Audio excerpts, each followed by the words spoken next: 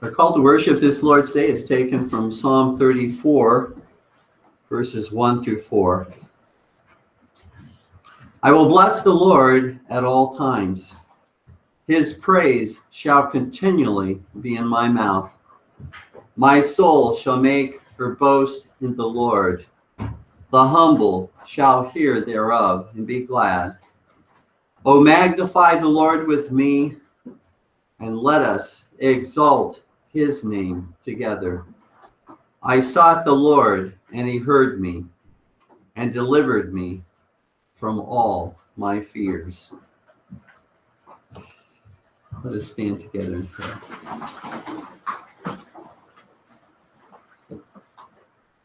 We do exalt thee, our God and our Savior. We lift up thy most holy name. We bring unto thee the worship which thou hast ordained.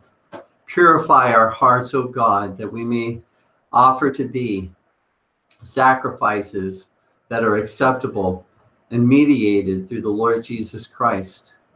We ask our Lord that thou would meet with us, that thou would walk in our midst, and, O God, thou would search our hearts and try our thoughts and see if there be any wicked way in us, and lead us in the way everlasting.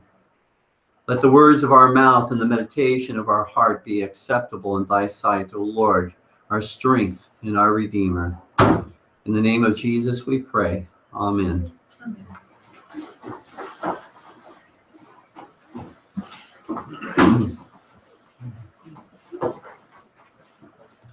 Let us take our psalters and turn to Psalm 102, the second version.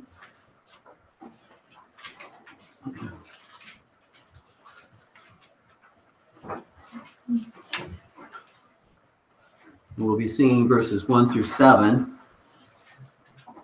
I think we can all identify with the psalmist here in verses 3 and 4.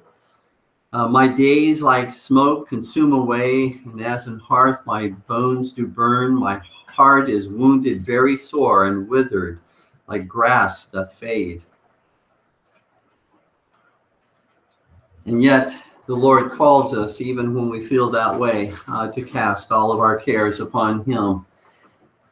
Even when that's true, as we see at the very end in verse 7 of this portion of the psalm we're singing, upon the house's top I watch. And so that is, again, even in those times of trial, are you watching? Are you watching for the mercies of God? Are you watching?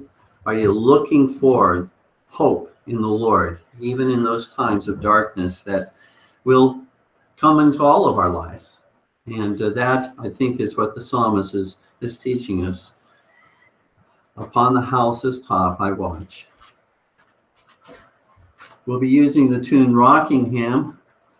Dun, dun, dun, dun, dun, dun, dun, dun, dun. Lord, hear my prayer and let my cry. Lord, hear my prayer and let my cry have speedy access unto thee. Have speedy access unto thee in day of my calamity. In day of my calamity, O hide not thou thy face from me. O hide not thou thy face from me. Hear when I call to thee that day. Hear when I call to thee that day, and answer speedily return. And answer speedily return. My days like smoke consume away. My days like smoke consume away, and as an hearth my bones do burn, and as an hearth my bones do burn. My heart is wounded very sore.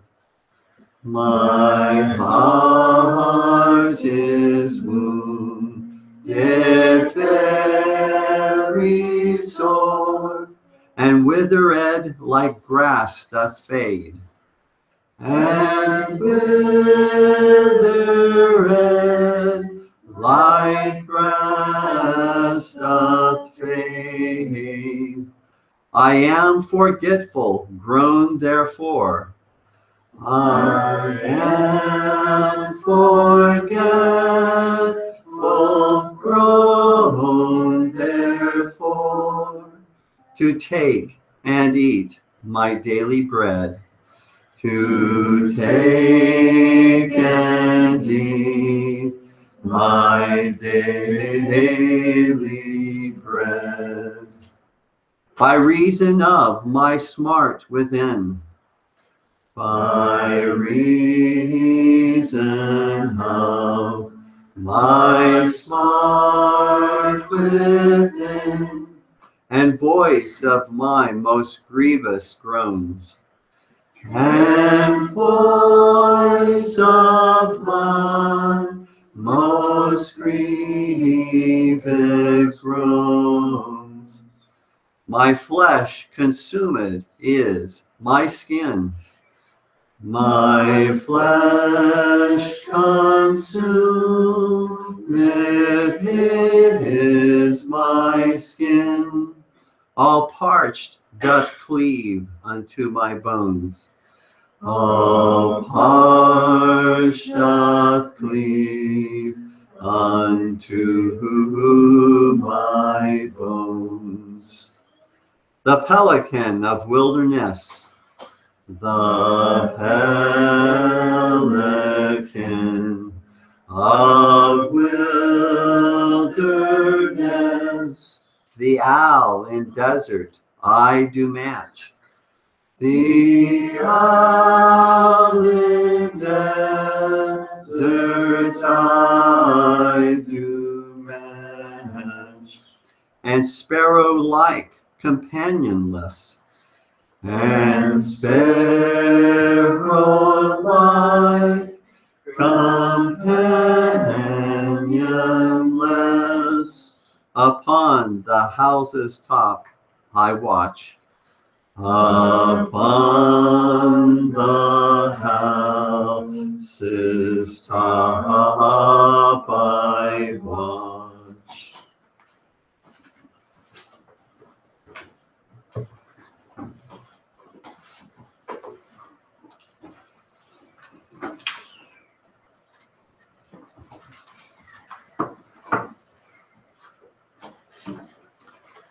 Our Old Testament scripture reading this Lord's Day is taken from Nahum chapter 3.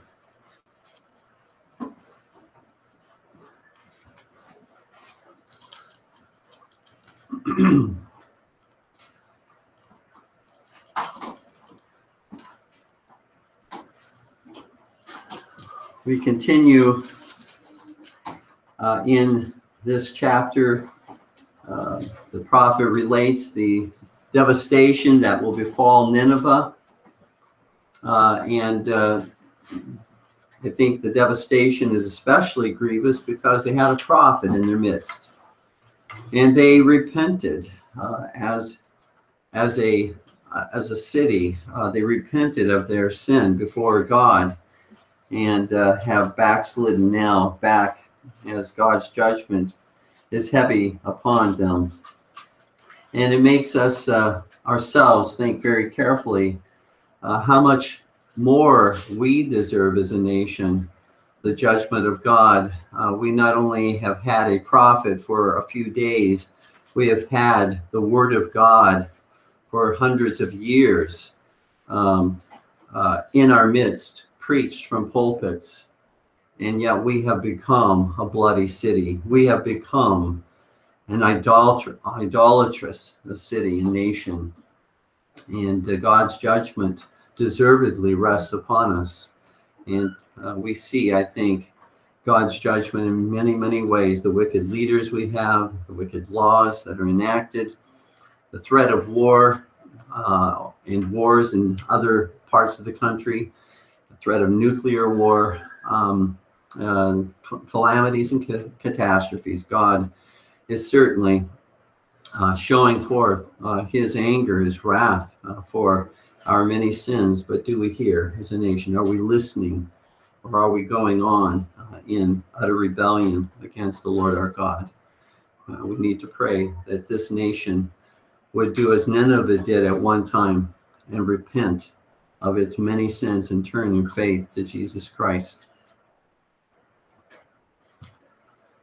Woe to the bloody city! It is all full of lies and robbery. The prey departeth not. The noise of a whip and the noise of the rattling of the wheels, and of the prancing horses, and of the jumping chariots. The horseman lifteth up both the bright sword and the glittering spear, and there is a multitude of slain, and a great number of carcasses, and there is none end of their corpses. They stumble upon their corpses, because of the multitude of the whoredoms of the well-favored harlot, the mistress of witchcrafts, that selleth nations through her whoredoms, and families through her witchcrafts. Behold, I am against thee, saith the Lord of hosts, and I will discover thy skirts upon thy face, and I will show the nations thy nakedness, and the kingdoms thy shame. And I will cast abominable filth upon thee, and make thee vile, and I will set thee as a gazing stock. And it shall come to pass that all they that look upon thee shall flee from thee, and say, Nineveh is laid waste. Who will bemoan her? Whence shall I seek comforters for thee? Art thou better than Populus? No. That was situate among the rivers, that had the waters round about it, whose rampart was the sea, and her wall was from the sea. Ethiopia and Egypt were her strength, and it was infinite.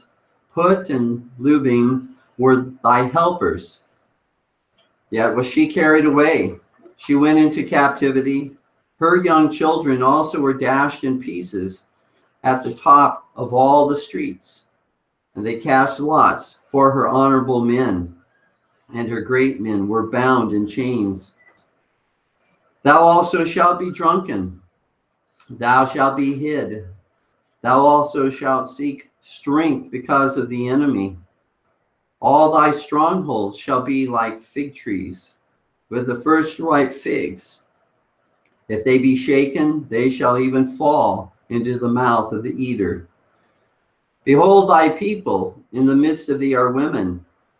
The gates of thy land shall be set wide open unto thine enemies. The fire shall devour thy bars. Draw thee waters for the siege. Fortify thy strongholds. Go into clay and tread the mortar, and make strong the brick kiln. There shall the fire devour thee, the sword shall cut thee off, and it shall eat thee up like the cankerworm. Make thyself many as the cankerworm. Make thyself many as the locust. Thou hast multiplied thy merchants above the stars of heaven. The cankerworm spoileth and flieth away.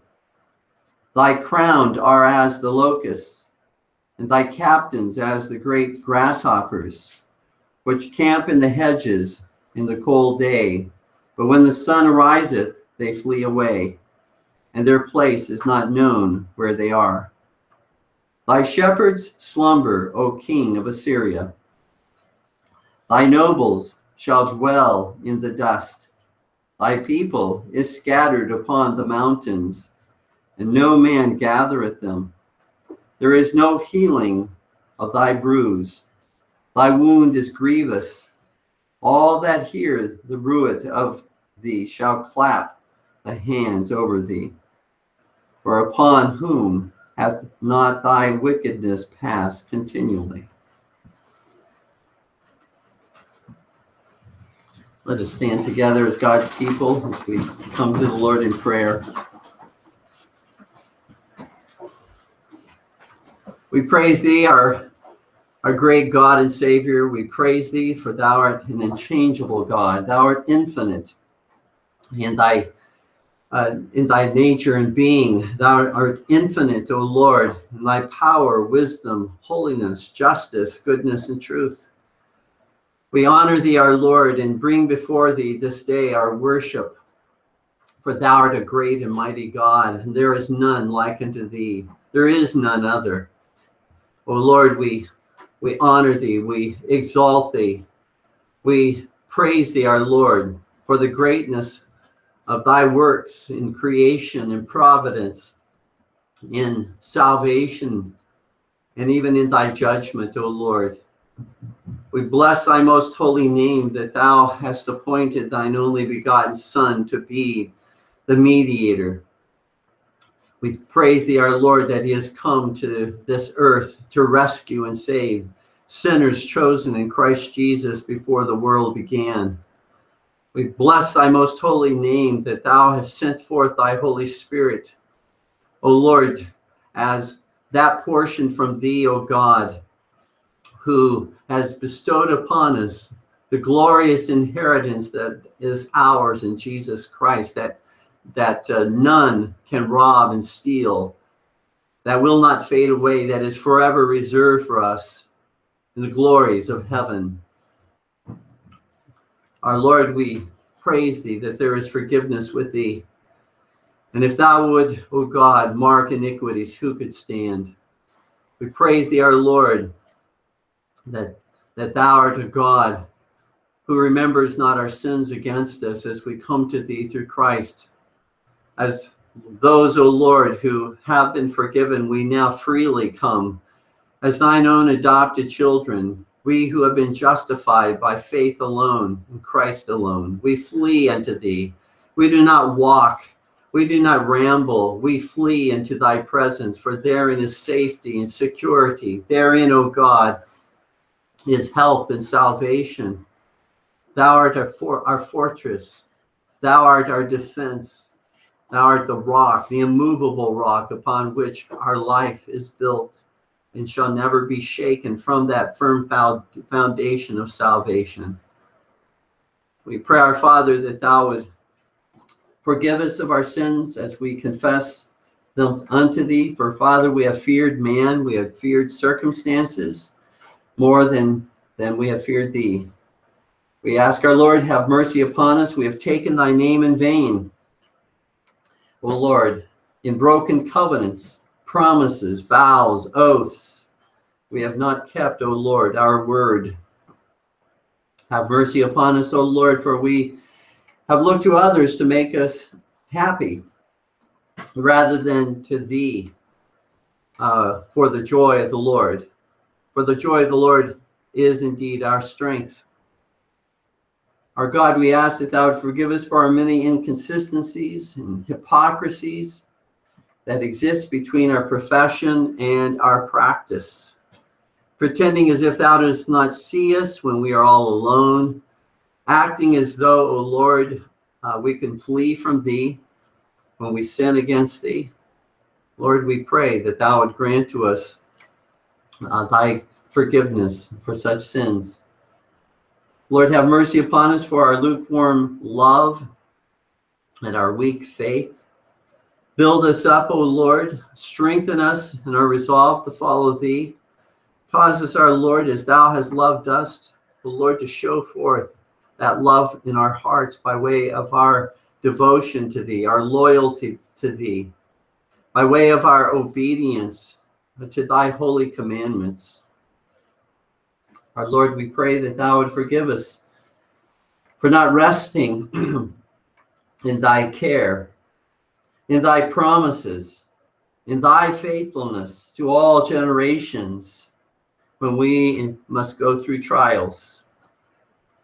We ask our Lord as well, forgive us for our stubbornness and our resistance, O Lord, to thy loving correction and rebuke in our lives. And Lord, even at times, though loving, very severe, but oh God, may we not run, may we not harden our hearts to thy correction, whether it come, O Lord, through the word of God we have read, the word of God that is preached, whether it come from a husband, a wife, a child, or a parent, whether it come, O Lord, from a brother or sister in Christ. May we not harden our hearts, callous our ears, O God. Soften us, O Lord. Make us those that are pliable, who are easy to be entreated by thy word. Forgive us, our Lord, for our defensiveness and the fact that we are overly sensitive and easily offended, O God. May we, Father, develop and grow thick skin, but very tender hearts. We pray, Father, forgive us for our irregular private worship, our irregular family worship. May it, O God, become regular, and may its regularity, O Lord, not lead us to mere formality and going through the motions, but may our regularity in worship, O God, break our hearts before thee. May it cause us to be humble before thee. May we seek out the living God, commune with the living God who has created us and who has rescued and saved us. We pray, our Father, forgive us for not improving our baptism, not reflecting upon, O God, the promises made to us in our baptism, and not only reflecting upon them, believing them. Not only believing them, but, O God, living our lives in light of them. We ask our Father, forgive us for our lust of the flesh. Forgive us for our worldliness and grasping and holding on so tightly to the things of this world that we cannot let go of them. Lord, may there not be a tug of war in our lives, the world pulling us one direction and thou, our God, pulling us another direction. May we let go of the world. May we serve thee with all of our heart, soul, mind, and strength, we pray. And though being in the world, may we not be of the world. Though necessarily using the things that are in this world that thou hast given unto us to promote thy kingdom and for our own necessities, may, O God, we not worship the things in this world. We ask our Lord that thou would forgive us for sporting with temptation, flirting with temptation. Cause us, our Lord, to hate even the appearance of sin and to flee from it.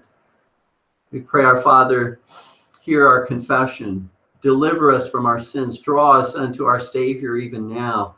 We praise thee for the gospel of Jesus Christ, for that free grace and mercy to us through the life and the death and the resurrection of Jesus Christ. Even today, every Lord's Day, we celebrate, dear God, the resurrection of our Savior. It is the Lord's Day, and we humble ourselves before thee this day in worshiping thee. Forgive us and cleanse us, O Lord, and grant to us assurance in Christ Jesus that our sins are indeed forgiven.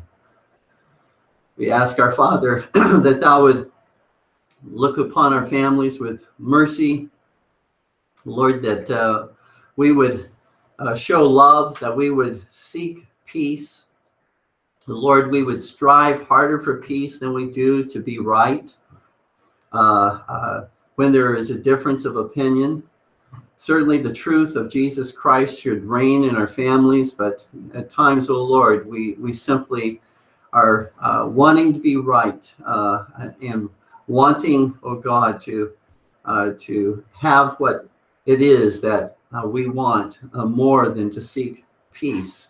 We're willing, oh God, to set stumbling blocks before one another rather than to remove every possible obstacle that thou dost not command, and yet that which causes dissension and contention within our families.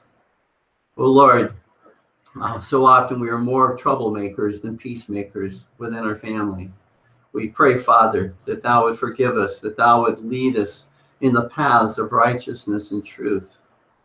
We pray, Father, for thy church. Have mercy upon her and heal the many divisions. Bring peace and reconciliation, Lord, in that biblical doctrine, worship, and church government. Tear down the walls and the barriers that man has erected in dividing thy people one from another in various church courts and various denominations and sects, rather than, oh God, clinging to, Lord, that faithful testimony in terms of communion that have been passed on to us by our faithful forefathers, and have, oh Lord, as well been bound by solemn covenant. We pray, our Father, bind thy church together, heal the many bruises, heal, oh God, the many divisions, the many ways that we have offended one another. We pray, our Father, hear our prayers. Raise up faithful gospel officers, the Lord, in our midst. We pray, our Father, that thou would establish and settle, O Lord, faithful presbyteries, faithful synods, O God, that will again adhere to that which is biblical, but that which is also confessional and in agreement, O Lord, with thy word of God, with the word of God.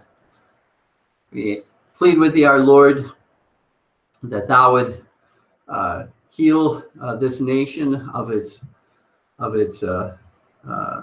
cancerous rebellion against thee. Oh God, it spreads and it continues to spread its hatred for thee as we see it more and more rampant in government, as we see it more and more rampant in schools and various organizations. Lord, we pray that thou would cause those who are Christians and who stand for the true gospel of Jesus Christ, O Lord, to be those who speak forth the truth, who are not ashamed for what we have been granted and given in thy word, that thou, Lord, would cause us to be those who promote reformation by way of our earnest and sincere prayers for this nation, for the nations of this world, O God, to turn into Christ, to turn from their sin, to receive the gospel and redemption offered through Jesus Christ. We plead with thee, our Lord, that thou would grant that the wicked leaders and the wicked laws that presently rule in this nation might be smitten, that they might be removed. That thou would give unto us, O Lord, not because we deserve it, but because thou art merciful. Give us, O Lord, righteous and godly leaders. Grant to us, O God, that righteous laws that are in agreement with the law of God would be established. We pray that the magistrates would be the ministers of God to thy church for good. And that, Lord, those that are wicked and those, O Lord, who rebel against thee would incur the wrath of the magistrate.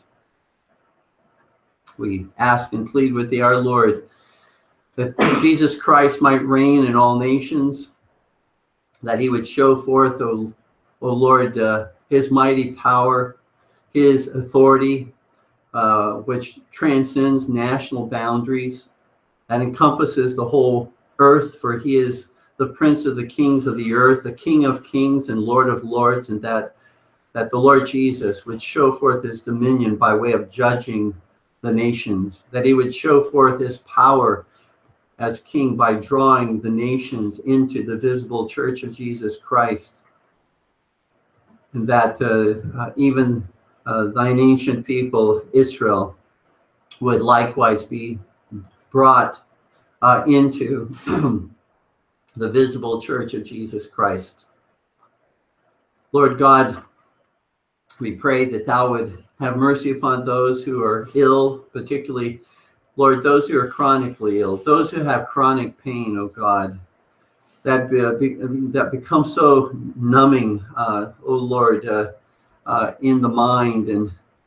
And we pray, our Lord, that thou would grant to them comfort today. Encourage their hearts, O Lord, that, O Lord, this life is indeed passing away. Thou art a God who promises the healing of these bodies, whether now, at this time, or at the time of the resurrection, they will be conformed to the body of the Lord Jesus Christ. May we look beyond whatever trials we're going through, whatever discouragements we face now. May we look, O God, unto the glories that are prepared for us in heaven. We plead with thee, our Lord, that even with the many conflicts, the many adversities, the many disagreements that we have, even with fellow Christians, Lord, that we would look beyond, that we would see our God, that there is coming a time when all of these, praise God, will be ended. And when we, our Lord, will dwell in fellowship, blessed fellowship and peace forever and ever with our brethren.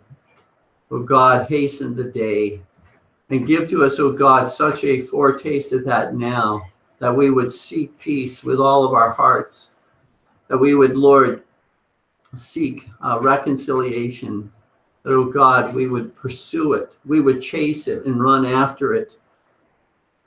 O Lord, we plead with thee, have mercy upon us, our God. Be with those, O Lord, who are in need of work, looking for work in order to meet the needs that they have for their families. We pray, Father, that thou would supply all their need according to thy riches and glory by Christ Jesus. We pray, our Father, that thou would be with those traveling. Have mercy upon them. Bless them, our God, as they are traveling. Granting them protection, safety, O Lord, in all of their journeys. We plead with thee, our Lord, that thou, our God, would be with those that we have testified the gospel of salvation unto, that, Lord, thou would draw them unto thyself and give to them new hearts to receive the blessed gospel of Jesus Christ. We ask, our Father, as well, that thou would be with those who are faithful witnesses, standing for the truth, regardless, O God, of the persecution that comes against them. That, God, thou would grant to them continued confidence in thee and boldness. May we, our Lord, continue to uphold them. We pray, Father, and thank thee for answered prayer, that thou art a God who does continue to invite us into the throne room of grace. And we come, O God, even now, to offer to thee our prayers. And Lord, to know that thou dost answer prayers that are brought to thee through Jesus Christ as mediator. And Father, thou dost delight in our prayers. It is not a burden to thee to hear us call upon thee, however many times in the course of the day we may do so, but thou dost delight in every prayer that comes to thee as our Father.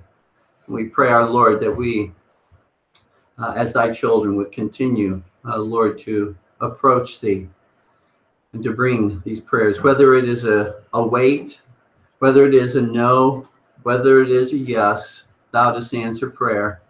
And we fall upon thee, for thou art all wise in knowing what we need every moment of this day.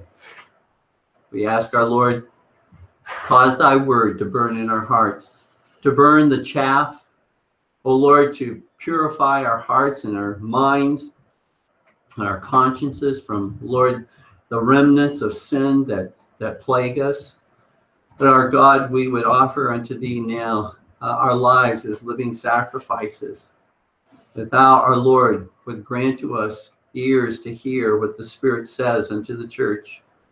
Our God, we would be humbled before thee. We plead with thee, our Lord, that thou would receive now our worship and bless thy word as it is read and as it is preached to the glory of Jesus Christ, in whose name we pray. Amen.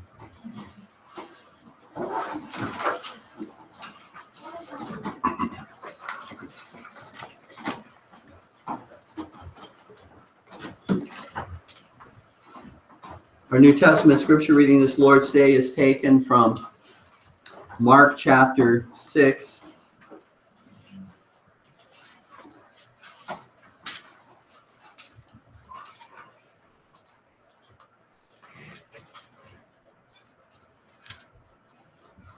We have a biographical sketch in this early part of the chapter between two men, Herod the coward and John the Baptist, the brave heart.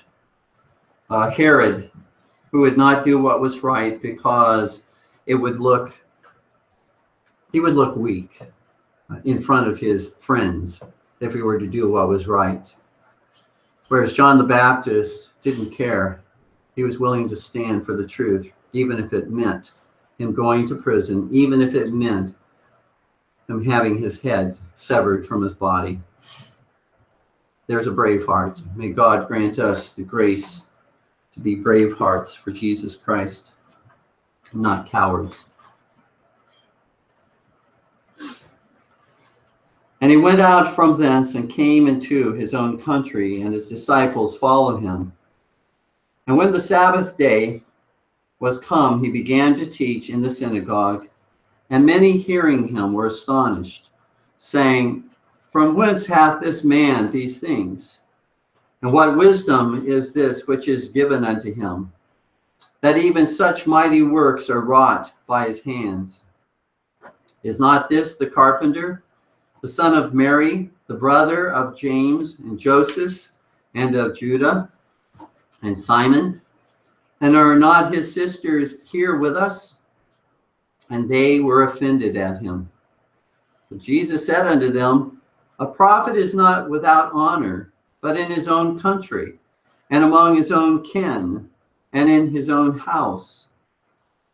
And he could there do no mighty work, save that he laid his hands upon a few sick folk, and healed them. And he marveled because of their unbelief. And he went round about the villages teaching. And he called unto him the 12, and began to send them forth by 2 and 2, and gave them power over unclean spirits, and commanded them that they should take nothing for their journey, save a staff only, no scrip, no bread, no money in their purse, but be shod with sandals, and not put on 2 coats.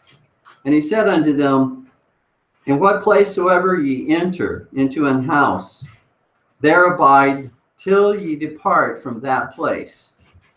And whosoever shall not receive you, nor hear you, when ye depart thence, shake off the dust under your feet for a testimony against them. Verily I say unto you, it shall be more tolerable for Sodom and Gomorrah in the day of judgment than for that city. And they went out and preached that men should repent. And they cast out many devils, and anointed with oil many that were sick, and healed them. And King Herod heard of him, for his name was spread abroad. And he said that John the Baptist was risen from the dead, and therefore mighty works do show forth themselves in him. Others said that it is Elias, and others said that it is a prophet, or as one of the prophets. But when Herod heard thereof, he said, It is John, whom I beheaded. He is risen from the dead. For Herod himself had sent forth and laid hold upon John, and bound him in prison for Herodias' sake, his brother Philip's wife, for he had married her. For John had said unto Herod, It is not lawful for thee to have thy brother's wife. Therefore Herodias had a quarrel against him, and would have killed him, but she could not. For Herod feared John, knowing that he was a just man and holy, and observed him. And when he heard him, he did many things, and heard him gladly. And when a convenient day was come, that Herod on his birthday made a supper to his lords, high captains, and chief estates of Galilee. And when the daughter of the said Herodias came in, and danced, and pleased Herod and them that sat with him, the king said unto the damsel, Ask of me whatsoever thou wilt, and I will give it thee. And he sware unto her, Whatsoever thou shalt ask of me, I will give it thee unto the half of my kingdom. And she went forth and said unto her mother, What shall I ask? And she said, The head of John the Baptist. And she came in straightway with haste unto the king and asked, saying, I will that thou give me by and by in a charger the head of John the Baptist. And the king was exceeding sorry, yet for his oath's sake and for their sakes which sat with him, he would not reject her. And immediately the king sent an executioner and commanded his head to be brought. And he went and beheaded him in the prison, and brought his head in a charger, and gave it to the damsel, and the damsel gave it to her mother. And when his disciples heard of it, they came and took up his corpse, and laid it in a tomb. And the apostles gathered themselves together unto Jesus, and told him all things, both what they had done, and what they had taught. And he said unto them, Come ye yourselves apart into a desert place, and rest a while. For there were many coming and going, and they had no leisure so much as to eat. And they departed into a desert place by ship privately. And the people saw them departing, and many knew him, and ran afoot thither out of all cities, and outwent them, and came together unto him. And Jesus, when he came out, saw much people, and was moved with compassion toward them, because they were as sheep not having a shepherd. And he began to teach them many things. And when the day was now far spent, his disciples came unto him and said, This is a desert place, and now the time is far past. Send them away that they may go into the country round about, and into the villages, and buy themselves bread, for they have nothing to eat. He answered and said unto them, Give ye them to eat. And they said unto him, Shall we go and buy 200 pennyworth of bread, and give them to eat? He saith unto them, How many loaves have ye? Go and see. And when they knew, they say 5 and 2 fishes. And he commanded them to make all sit down by companies upon the green grass. And they sat down in ranks by hundreds and by 50s. And when he had taken the 5 loaves and the 2 fishes, he looked up to heaven, and blessed, and brake the loaves, and gave them to his disciples, and set before them. And the 2 fishes divided he among them all. And they did all eat, and were filled. And they took up 12 baskets full of the fragments and of the fishes. And they that did eat of the loaves were about 5,000 men. And straightway he constrained his disciples to get into the ship, and to go to the other side before unto Bethsaida, while he sent away the people. And when he had sent them away, he departed into a mountain to pray. And when even was come, the ship was in the midst of the sea, and he alone on the land. And he saw them toiling in rowing. for the wind was contrary unto them. And about the fourth watch of the night he cometh unto them, walking upon the sea, and would have passed by them. But when they saw him walking upon the sea, they supposed it had been a spirit, and cried out. For they all saw him, and were troubled. And immediately he talked with them, and saith unto them, Be of good cheer, it is I, be not afraid. And he went up unto them into the ship, and the wind ceased, and they were sore amazed in themselves beyond measure, and wondered. For they considered not the miracle of the loaves, for their heart was hardened. And when they had passed over, they came into the land of Gennesaret, and drew to the shore. And when they were come out of the ship, straightway they knew him, and ran through that whole region round about, and began to carry about in beds those that were sick, where they heard he was. And whithersoever he entered, into villages or cities or country, they laid the sick in the streets, and besought him that they might touch, if it were but the border of his garment. And as many as touched him were made whole.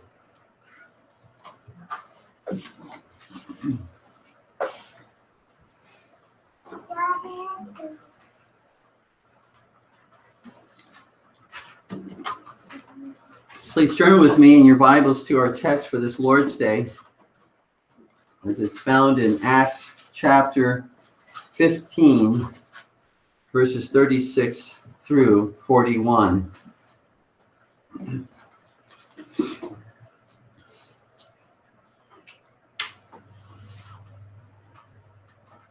And some days after, Paul said unto Barnabas, Let us go again and visit our brethren in every city, where we have preached the word of the Lord, and see how they do. And Barnabas determined to take with them John, whose surname was Mark. But Paul thought not good to take him with them, who departed from them from Pamphylia, and went not with them to the work. And the contention was so sharp between them, that they departed asunder, one from the other. And so Barnabas took Mark, and sailed unto Cyprus. And Paul chose Silas, and departed, being recommended by the brethren unto the grace of God. And he went through Syria and Cilicia, confirming the churches.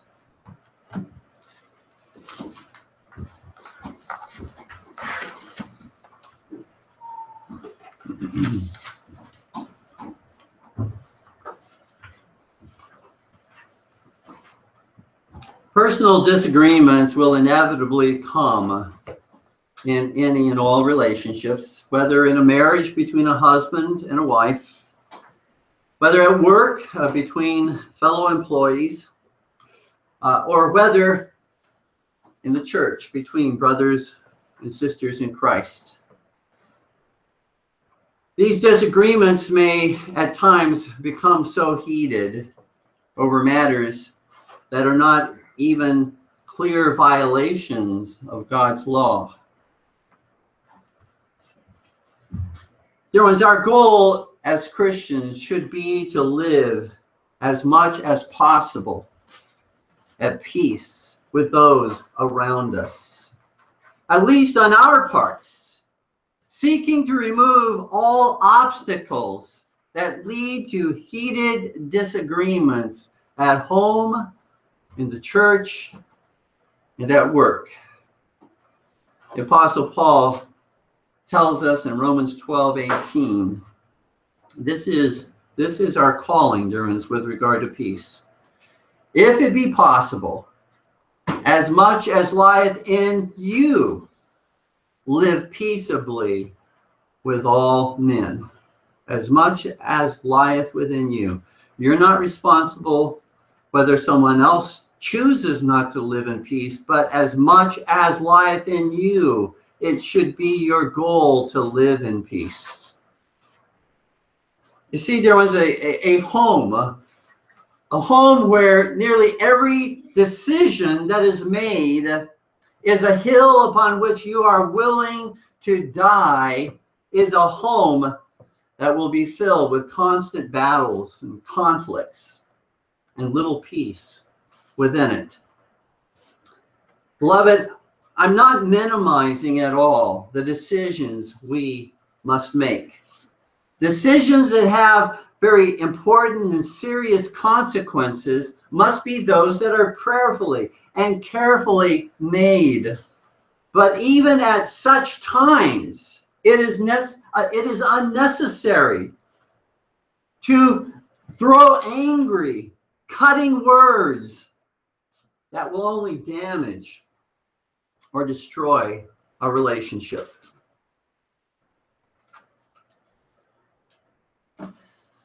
Just consider some of the heated arguments you have had, that I have had in your home and in my home, over unnecessary and trivial matters. The color of paint that we should use on a wall in a bedroom. Why are we willing to damage a relationship and trample upon peace in our home, in the church, or at work over such decisions that are made? Is it because I must be always right? Is it because I must show that I'm in control? Is it because I must show how intelligent I am? Dear ones, how important is it to you to maintain as much peace and order in your relationships as possible, especially with fellow Christians? Relationships that are constantly filled with tension, overheated disagreements, are relationships that are fighting for control in one way or another, rather than fighting for peace. If we would fight as hard in prayer to have peace with one another and remove those landmines in our marriages that damage our relationships, as we fight over so many unnecessary disagreements, we would see Christ's work in a mighty way. We certainly can never compromise when it comes to obedience to the commandments of the Lord. For example, we cannot compromise in sanctifying the Lord's Day. It is holy to Him, and all of the commandments of God. Likewise, we must speak, however, the truth in love, not out of hatred, not out of bitterness and resentment, yelling at the top of our lungs, insulting someone by the manner in which we do so. We must speak the truth in love for one another. The commandment of the Lord, yes, must be obeyed. Otherwise, we are simply being hypocritical in calling Jesus our Lord. Jesus says in Luke 6:46, "Why call ye me Lord, Lord, and do not the things which I say?" Paul and Barnabas, two heroes of the early church, had a sharp personal disagreement that led to each going in a different direction, down a different path of ministry within the same visible church. What can we learn from the Holy Spirit, from what the Holy Spirit has here included in this portion of Acts 15 that is important in considering in all of our relationships? Considering the disagreements, the personal disagreements, considering how we ought to seek peace in the family, at work, and particularly in the church. The main points from our text this Lord's Day are the following. Number one, the content of the personal disagreement between Paul and Barnabas in Acts 15, verses 36 through 38. And the second main point, the result of the personal disagreement between Paul and Barnabas in Acts 15, verses 39 through 41. Our first main point then, the content of the personal disagreement between Paul and Barnabas in Acts 15, verses 36 through 38. And some days after, Paul said unto Barnabas, let us go again and visit our brethren in every city where we have preached the word of the Lord, and see how they do. And Barnabas determined to take with them John, whose surname was Mark. And Paul thought not good to take him with them, who departed from them from Pamphylia, and went not with them to the work.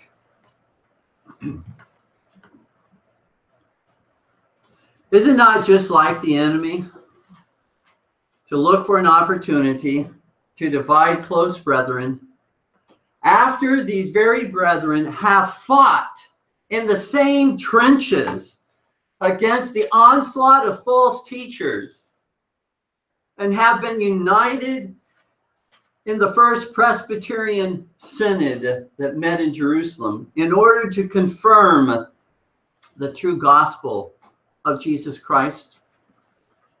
You see, a great peace prevailed in the church in removing the sinister doctrine of works righteousness, and likewise a great joy as well overwhelmed the hearts of those Gentile believers who received the report and the letter, the verbal report and the actual letter that was sent by the Synod of Jerusalem to these various Gentile believers and churches.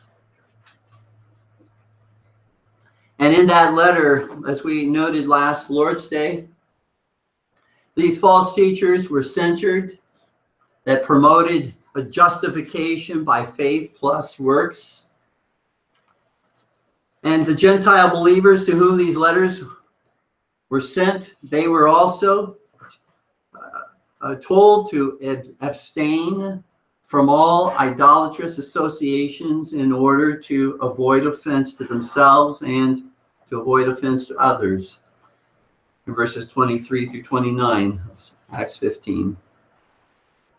Paul and Barnabas had gone through so much together. Quite the team.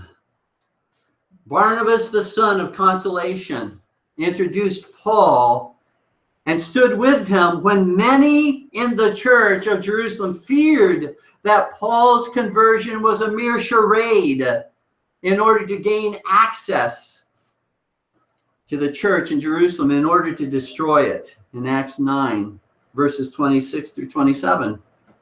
Barnabas, the son of consolation, was the one who realized his need of Paul's help and who left Antioch and went to Tarsus, where Paul lived, in order to call Paul to minister alongside him, alongside Barnabas, in teaching and preaching in the church of Antioch, as we saw in Acts 11, verses 25 through 26.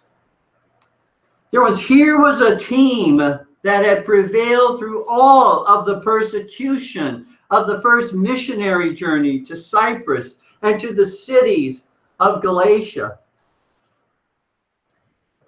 And this same team stood together at the Synod of Jerusalem in defending justification by faith alone in Jesus Christ alone. But after all this toil and persecution and standing together in the truth, the enemy torpedoes this team, dividing them over a personal disagreement. You see, dear ones, it's tragic. It's tragic when it happens. It breaks the heart of all of us to see what happens here between Paul and Barnabas. Dear ones, we should not casually or quickly pass over what happened here. The Holy Spirit has included this for our instruction in his word. And dear ones, if it could happen to Paul and Barnabas, it can happen to you. It can happen to you in your marriage or mine. It can happen in your relationship with the brethren, with your brethren or mine. Never take the peace that you have with your husband or wife, with your children or with your parents, with your brothers and sisters in Christ. Never take that peace for granted. For at any time, the enemy is just waiting for the right opportunity to divide and conquer. As we see here, even mature Christians in the faith and leaders in the church will be targeted with such severe disagreements that they will no longer walk down the same road together. Let us look more closely at personal disagreements, or at this personal disagreement that led Paul and Barnabas down different paths. After the synod in Jerusalem had concluded, and Paul and Barnabas had returned to the church of Antioch to continue their ministry together there, a relatively short period of time passed while they taught and preached together with many other ministers the Lord had raised up there in Antioch. Paul proposed to Barnabas a plan to revisit the churches in Galatia that they had established in their first missionary journey in Acts 15:36. You see, Paul had his sights always on expanding the borders of the kingdom. He was the apostle to the Gentiles, and having planted new churches on the island of Cyprus and in the province of Galatia, his heart burned. His heart burned to know how these new churches were faring, how these brethren were standing up against the assaults of the enemy. You remember I noted that the epistle, the letter to the Galatians, was written after the first missionary journey had concluded, and Paul and Barnabas were back in Antioch, and before, however, the synod at Jerusalem had occurred. And in that letter, Paul is writing to those churches of Galatia, the very ones they planted, encouraging them to be steadfast against the false teachers that were also bringing into those churches the same teaching that was brought into Antioch, that we are justified by faith plus works. And so here, Paul has sent this letter to these churches of Galatia, but it's been a while since he hasn't written another one. Whether they responded or not, we don't have any information to that effect. And so he wants to visit. He wants to see how they're doing, whether they have withstood the attacks of these false teachers. He wants to communicate to them the decision that was rendered by the Synod of Jerusalem. He wants to see whether the elders that they appointed in those churches are leading, are feeding, are guiding, are standing steadfast as well. You see, Paul had a father's heart for his spiritual children. He yearned to see their growth and their progress in Jesus Christ. And so he proposed this visit, a revisit to these new churches in order to confirm them in the faith and to exhort them to perseverance. After the proposal, there arose a major disagreement between Paul and Barnabas as to whether John Mark should accompany them once again, as he did the first missionary journey, at least at the outset of that missionary journey, but subsequently deserted them and returned to Jerusalem. Barnabas very much wanted John Mark to join them. Paul just as passionately resisted Barnabas on this proposal, as we see in Acts 15, verses 37 through 38. You'll recall that John Mark was a relative of Barnabas, Colossians 4:10. And as I said, had initially accompanied Paul and Barnabas on their first missionary journey as far as Cyprus, but when they sailed from Cyprus to the city of Perga in Pamphylia, John Mark left Paul and Barnabas and returned to Jerusalem, according to Acts 13:13. Whether John Mark became fearful of what lay ahead, or found the hardships that they had already endured to be too difficult, or was heavy with the homesickness, or was jealous over the position of chief spokesman that Paul seemed to have assumed over his relative Barnabas, we don't know. But what we do know is that he did leave them. He deserted Paul and Barnabas and returned to Jerusalem. Now, Barnabas was of a mind, being known as the son of consolation. Barnabas was of a mind to give John Mark another chance to prove himself faithful and persevering in the face of hardships. And no doubt the fact that they were related likewise moved Barnabas to insist on John Mark joining them. Perhaps Barnabas had seen significant growth in John Mark. Perhaps John Mark had promised that he would never desert them again. Whether Barnabas was more moved by regard to his family relationship or more moved by believing the best about John Mark's commitment to persevere this time, regardless of the trials they would face along the way, Paul was not moved at all to have John Mark join them again on this second missionary journey. Paul resisted as strongly in one direction as Barnabas did in the opposite direction. Paul thought it unwise to have someone join them who only 3 to 4 years ago had abandoned them and abandoned the gospel ministry that was being set forth for the comforts of home.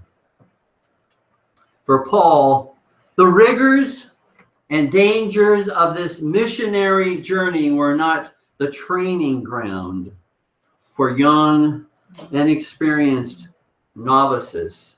They needed a proven and a tried man of godly experience and faithful perseverance who would stay the course regardless of what the enemy sent against them, the attacks that would come against them, regardless of what they may face.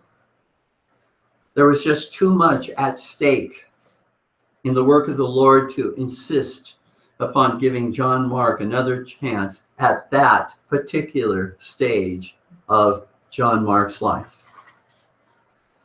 Now, I can see an argument to be made from the side of Barnabas who sees growth in John Mark, and being the son of consolation, wants to give him another chance to prove himself. But I can also see an argument to be made from the side of Paul, who sees the importance of the work to require an experienced man of godliness and courage, who will not abandon the work because it gets too difficult or too hard along the way. This was a personal disagreement between two saintly heroes of the faith and of the early church, who had both risked their lives for the Lord Jesus Christ and his truth. In the very letter that was sent by the Synod in Jerusalem, that point is made very clear about Paul and Barnabas, when in that letter they state, men, speaking of Paul and Barnabas, men that have hazarded their lives for the name of our Lord Jesus Christ. Neither one was willing to back down. Both were committed to their own personal judgment in this particular case. This is not a disagreement over doctrine. They both embraced the same apostolic doctrine and held the same terms of communion. This was not a disagreement over the application of that doctrine. This was not a disagreement over mere preferences. Otherwise, they would have sacrificed those preferences in order to move beyond this disagreement. This was a disagreement over a decision with serious consequences to their ministry as to the practical qualifications of John Mark to accompany them. This is likewise, dear ones, by way of application, this is likewise a decision that ministers and elders are called to make many times with regard to candidates for office in the church. It is not always their orthodoxy that is at issue, or their ability to teach and to preach that is at issue, or their faithfulness in their marriage that is at issue. But it may be whether there is evidence of that kind of constancy, patience, love for the brethren, steadfastness in the face of opposition and hardships in the ministry. It's fairly typical for young men to have a rather rosy and idealistic and romantic, as it were, perception and view of the ministry, forgetting the fact that to be a faithful minister or a steadfast elder is like painting a bullseye on your backside for the world and even for the church to use as target practice.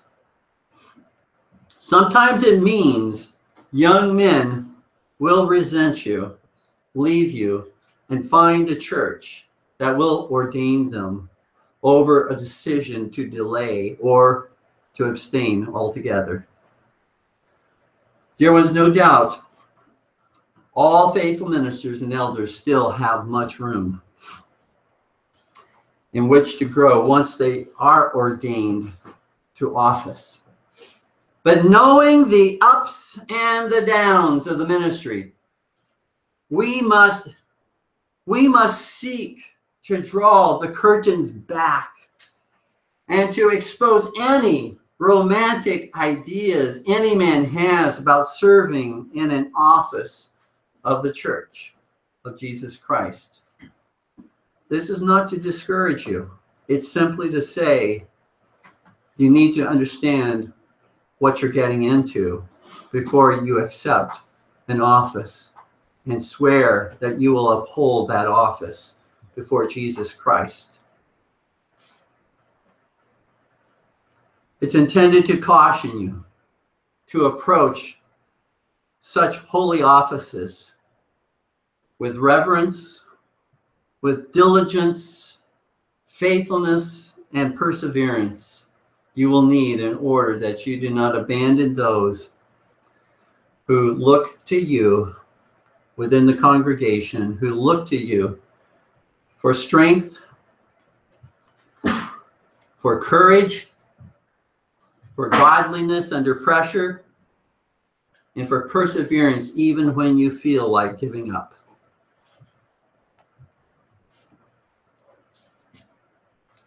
Men must first, dear ones, be proven and tried before they are thrust into both the blessings and the unique trials of the ministry, whatever office they may hold, whether a minister, an elder, or a deacon.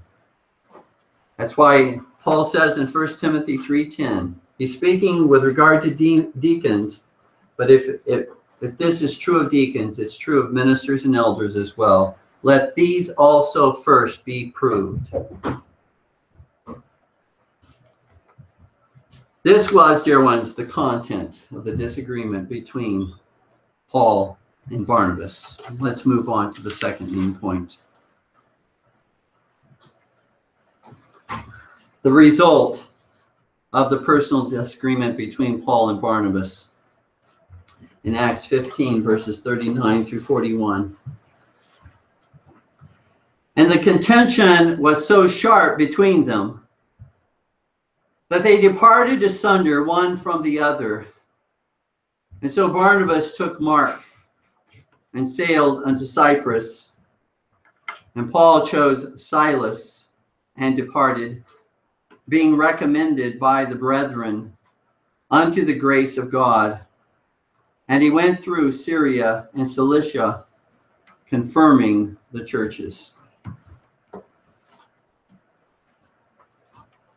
The first result of this personal disagreement was that a sharp contention, not a mild disagreement, a sharp contention divided them. The word here for sharp contention, paroxysm, is the English word, paroxysm, which refers to a convulsion, something sharp that happens medically very often with regard to pain or the spread of disease.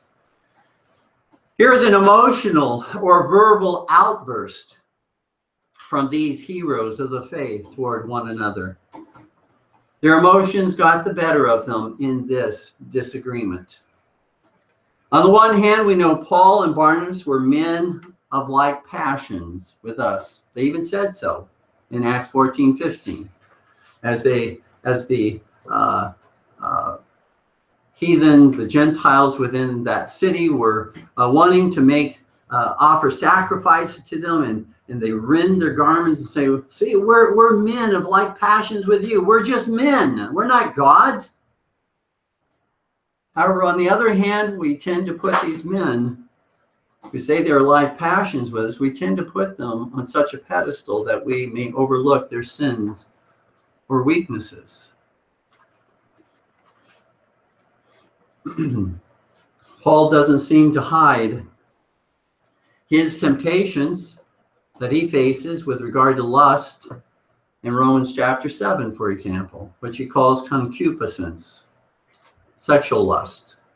He doesn't hide that. He mentions that was a temptation to him, but by God's grace, by God's power, through the death and resurrection of Jesus Christ, he could account himself dead to sin, but alive to Jesus Christ. I certainly do not rejoice in this division between Paul and Barnabas, but I do rejoice to know that I am not alone in keeping my emotions under control of the Holy Spirit. They as well had to work in controlling their emotions. They needed to grow in the fruit of temperance or self-control, as I need to grow in the fruit of temperance or self-control. No doubt they were miles ahead of me, but they still needed to grow. So let us not minimize what happened here. It was a hot, emotional, verbal, personal disagreement between two godly apostles in the New Testament church. It was not a disagreement, as I said, about doctrine. It was not a disagreement over an immoral life.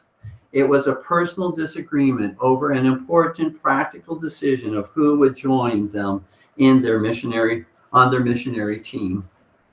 And wow, did they disagree. That was the first result. The second result of this strong personal disagreement was that neither Paul nor Barnabas would back away from their strong views on the subject. And so they were divided, and each went his separate way.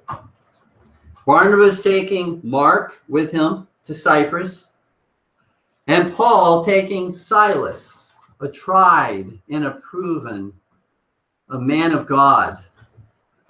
He was one of the men that the church, or that the Synod of Jerusalem, you remember, sent to Antioch to carry the message, because it says he was one of the chief men in the church of Jerusalem. Here was a tried, a proven man who had withstood the persecution that the Jews had brought against the church in Jerusalem.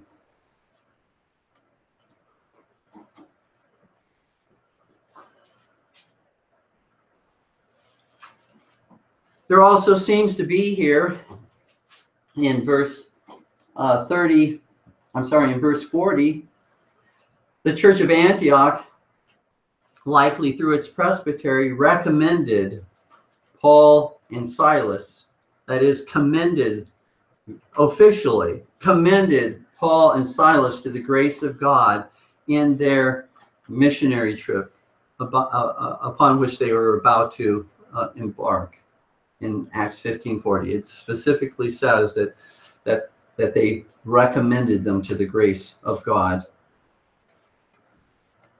But no mention is made of such a recommendation on the part of Barnabas and Mark being sent with that commendation, official commendation. And no further mention of Barnabas is made in the rest of the book of Acts. Book of Acts, primarily from this point on, has Paul in the spotlight, while the ministry of Barnabas seems to fade. Doesn't mean that it actually faded, but it seems to fade within the pages of Scripture.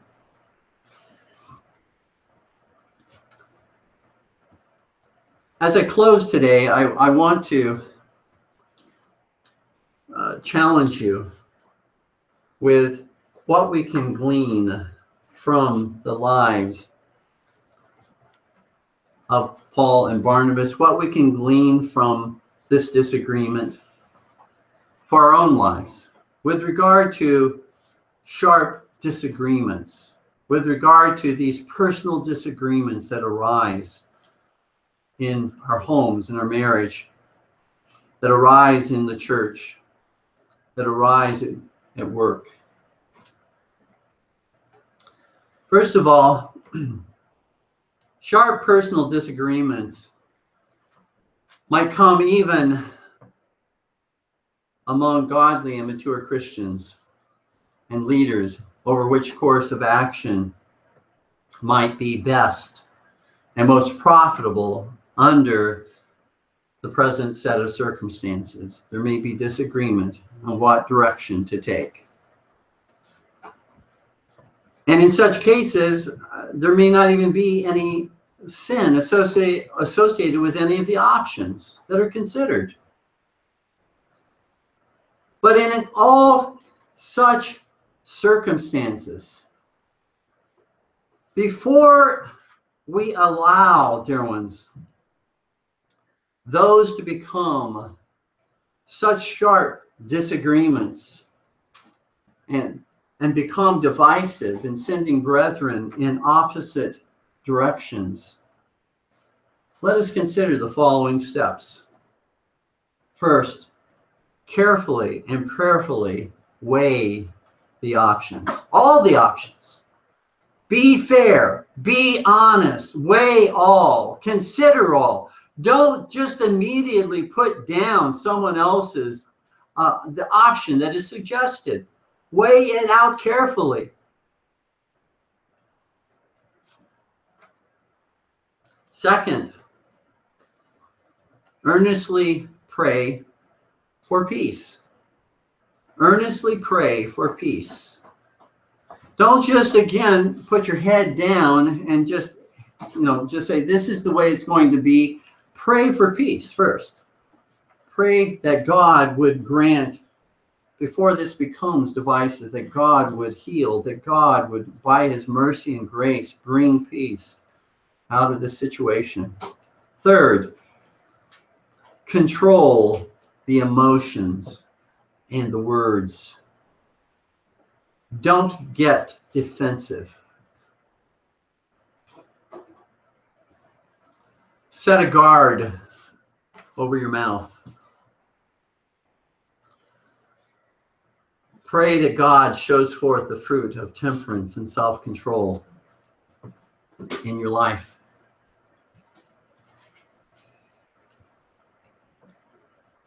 Fourth,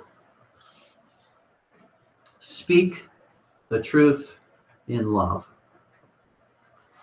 Don't speak the truth with an air of, I'm better than you, I'm smarter than you. Don't speak the truth with an air of, I control this situation. Speak the truth in love. Love means that you care for that person. You want what's best for that person. Even if that person disagrees with you, you want what's best. And you want peace. But it is important to speak the truth.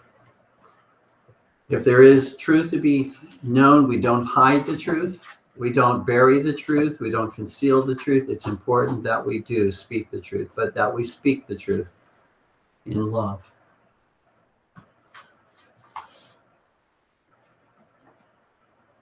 And fifth, if the options are not sinful in themselves,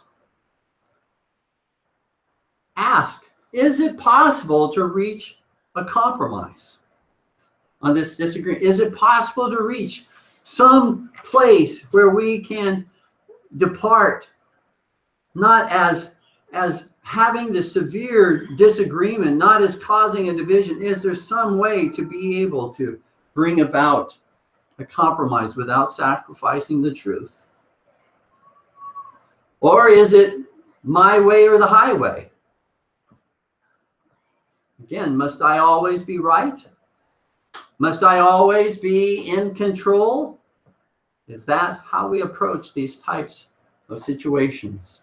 And finally, the last step to consider. If sinful anger, resentment, or bitter words have been spoken, don't wait to humbly repent and seek forgiveness. The longer the wait, the more likely the resentment and the bitterness will grow. Dear ones, the best of men are men at best. Paul's words in 1 Corinthians 9:6, uttered some 4 to 5 years later, indicate that Paul and Barnabas were reconciled and enjoyed brotherly fellowship. They had worked through it. For Paul, in 1 Corinthians chapter 9, in talking about the liberty that we have as Christians, talks about the liberty that he had as an apostle to take a wife or not to take a wife. But he chose not to take a wife because he was so set upon the kind of ministry God had called him to, that to care for a family, he didn't see how he could balance both. Or the liberty that he had to be supported by the congregations to whom he ministered, or on the other hand, to supplement his income by way of employment as a tent maker. And in this liberty that was granted to him, he chose not to work. I mean, he chose not to be employed outside of the, he chose not to simply receive from the congregation his support, but he chose to work by way of tent making. And he says in 1 Corinthians 9:6 that this was the attitude and practice of Barnabas as well. He says, or I only and Barnabas have not we power to forbear working? He lumps himself together with Barnabas. There's no animosity. There's no criticism. He's saying Barnabas, like myself, views that there are times, and Paul did receive from other churches contributions and offerings, but from Corinth, he chose not to. He didn't want to, in that particular situation, be accused of fleecing the flock or just doing this for his own personal gain. And because apparently his apostleship was so questioned by those in Corinth, he chose to show and demonstrate that this was his heart, that he would even not receive the support of the people if that meant that it would become an offense to others, that he would work as a tent maker to supply his own needs. And he says Barnabas was willing to do the same. And so here we find, again, I believe, a kind of an implication, an inference here that they had been reunited. He speaks approvingly of Barnabas. Another gleaning from this account, a second gleaning from this account. Though Paul was recommended by the church of Antioch, and apparently Barnabas was not, Barnabas did not go off to start his own independent church separate from the apostolic church. Nor is this an example of them being divided. It's not an example of promoting toleration of doctrine and worship or church government contrary to Scripture or sound confessions of faith. They did not depart believing anything differently as to the truth. There's no toleration of sin. This was a strong disagreement that sent them the other in opposite directions. But at the same time, Barnabas was not an independent. He didn't go out and start his own church. He maintained the unity of Christ's church in one doctrine, worship, and church government. And he continued his work of building the same apostolic church of Jesus Christ that Paul was likewise building. In different fields, yes, but the same church. Though Paul would seem to have the limelight, Barnabas did not become defensive and tear down the work of Paul.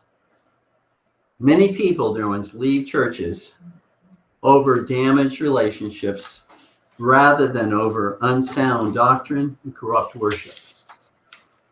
This ought not to be.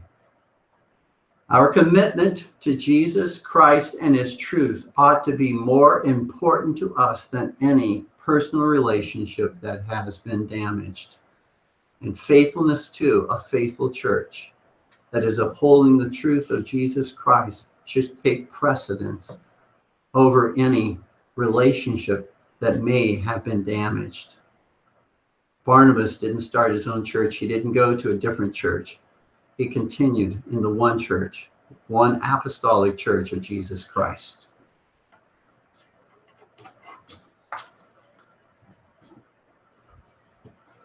A third gleaning. Family relationships within the church may cloud our thinking in doing what is right or what is best when conflicts and disagreements arise within the church, as may have happened here between Paul and Barnabas. The relationship between Barnabas and John Mark may have indeed clouded Barnabas's judgment. I ask you, will blood be thicker than what is best? Will blood be more influential in our lives than the truth of Jesus Christ? Will loyalty to family be stronger than loyalty to Christ and his truth? Are we willing to sacrifice all things in order to follow Jesus Christ and to be faithful to him and to his truth? A fourth gleaning.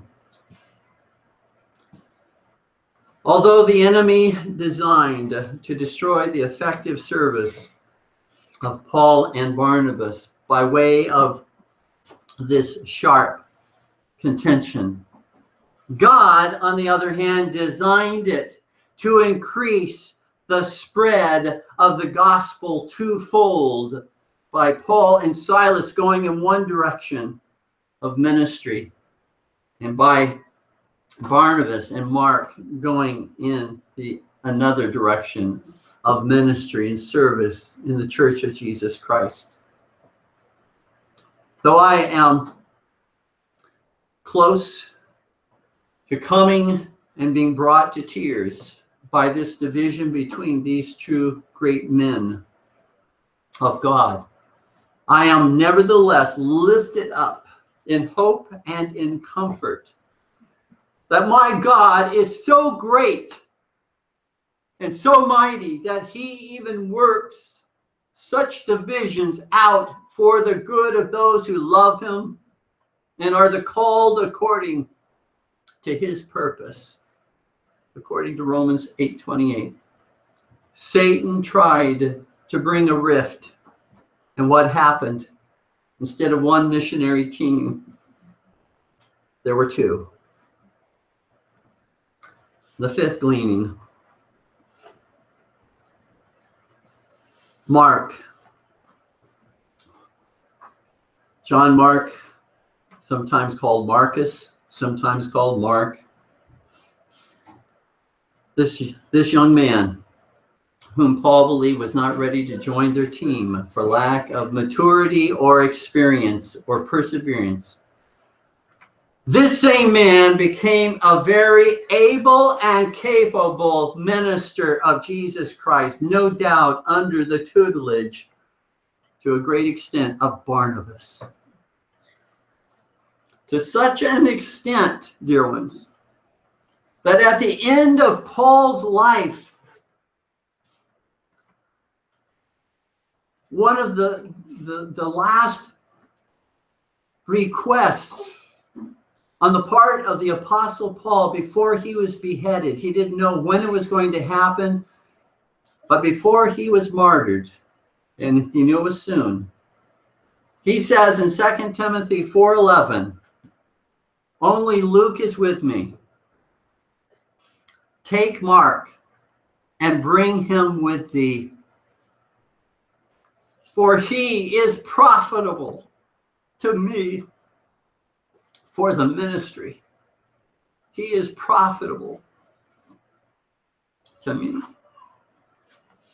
for the ministry. Can you fail and yet be used mightily by the Lord? Absolutely. As was Mark. There was no Christian is beyond recovery. If you have fallen, here is hope for you and for your recovery and usefulness in the kingdom of Jesus Christ. Never give up. Never give up. This is the same Mark that the Holy Spirit even used to give us the Gospel of Mark. What an encouragement, dear ones, that out of conflict, out of disagreement, God is able to teach us, to train us, and to use us. for his glory. You see, dear ones, that is the gospel of Jesus Christ. The Lord, upon saving us, never gives up. We cannot give up because he never gives up. For his own, he will never give up on you. Christ takes even the chief of sinners, the Apostle Paul, and saves him, and turns the arch persecutor of the church into the Apostle Paul, who loves the church of Jesus Christ and is willing to sacrifice his life that the gospel of Jesus Christ might go forward. Dear ones, trust in Jesus Christ. Take him now, dear friend. Take him as your Savior. Embrace everlasting life, the forgiveness of sin, justification by faith alone. Embrace heaven through Jesus Christ. Come to him. He is able and will make all that is ugly into that which is beautiful in his time. Amen. Stand with me in prayer.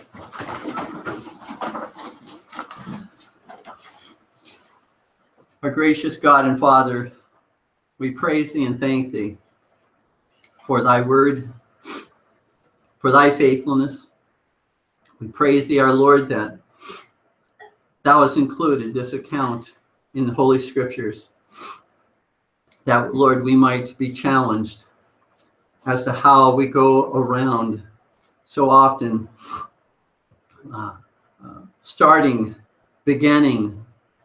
wallowing into these strong disagreements, perhaps when it's not even necessary. And Lord, we pray that thou would give to us a heart that fights for peace more than fights for our own so-called rights.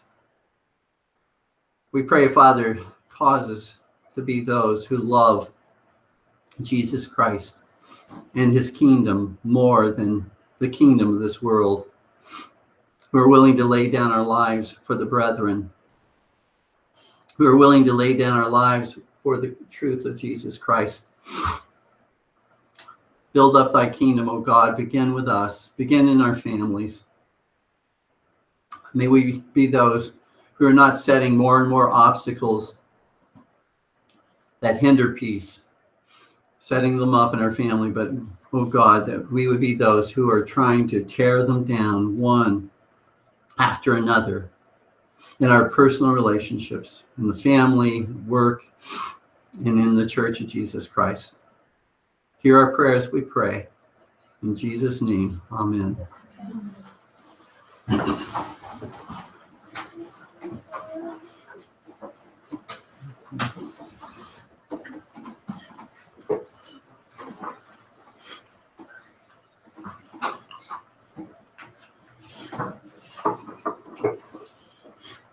Please take your psalters and turn with me to Psalm 102, verses 8 through 12.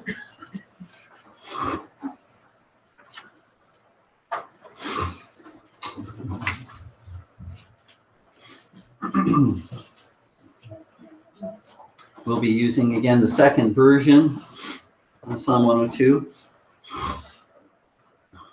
When we're overwhelmed, dear ones, when we feel overwhelmed by enemies that are within us and outside, the psalmist gives us what our meditation, I think, should be. He turns our attention from those problems, from those afflictions and trials. He turns our attention to reflect upon and to meditate upon the nature of our immutable and unchangeable God. That whatever we're going through, he's not shaken by it. He's not moved by it. He's not fretting, panicking about it at all. May we be able to, by faith, ascend into that atmosphere, that heavenly peace, wherein God and all the elect angels in heaven and all the glorified saints in heaven are in that atmosphere of peace. May we derive likewise that peace in whatever we're going through from him. We'll be using the tune Retreat. Da da dun dun. Let me start over. Da da dun.